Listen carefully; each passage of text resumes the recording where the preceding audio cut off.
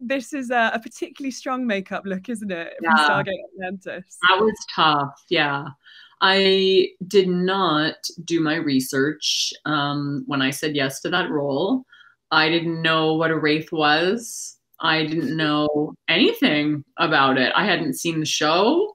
And I just loved the role. I thought it was such an interesting role and so well written, that I just didn't think twice and said yes. And then the breakdown said some prosthetics required.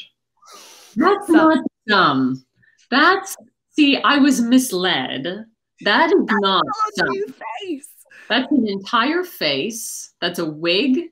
That's hands, gloves, teeth.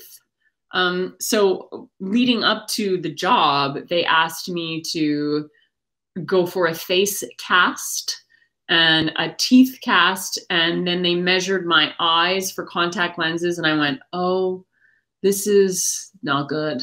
This is going to suck, I think is the word I would use. And then my first day, my call time was like 3:45 in the morning or something atrocious where, you know, Starbucks is not open. And you are left to just fend for yourself really at that hour. And yeah, it was hard. And then I thought it was also really interesting how constricting it was, how constricting it felt.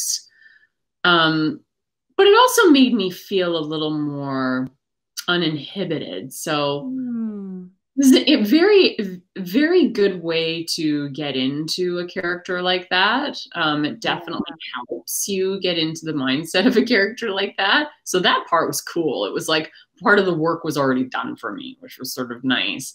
But it's an isolating experience. You're in a different makeup trailer than the other actors. You're in the special effects makeup trailer. And so you don't really get to socialize or hang out. And then when you look that way, it's funny that no one really wants to talk to you. You know, like they just sort of ignore you. I don't know. It's very strange. I know they don't mean to, but you know, you look really terrifying. And I suppose because it must be so random to just go up to someone who's dressed in full and be like, I "Oh, guess nice so. weather today." Like, Yeah, I know.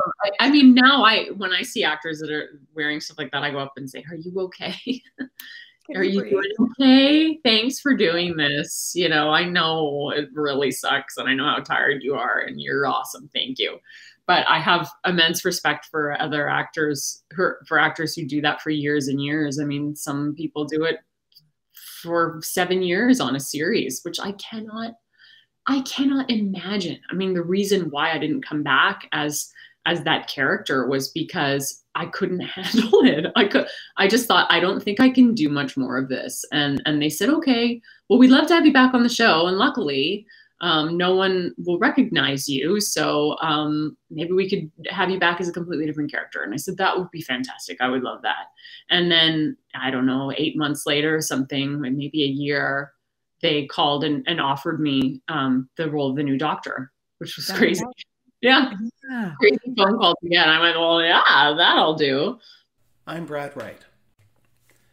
If you like that, check out the free trial membership on the Companion website. That's www.thecompanion.app.